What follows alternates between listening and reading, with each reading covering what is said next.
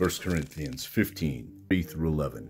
For I delivered unto you first of all, which I also received, how that Christ died for our sins according to the Scriptures, and that he was buried, and that he rose again the third day according to the Scriptures, that he was seen of Cephas, then of the 12. After that he was seen of above 500 brethren at once, whom the greater part remain unto this present, but some are fallen asleep. Ephesians 6, 11 through 20. Put on the whole armor of God, that ye may be able to stand against the wiles of the devil. For we wrestle not against flesh and blood, but against principalities, against powers, against the rulers of the darkness of this world, against spiritual wickedness in high places. Wherefore, take unto you the whole armor of God, that ye may be able to withstand in the evil day, and having done all, to stand.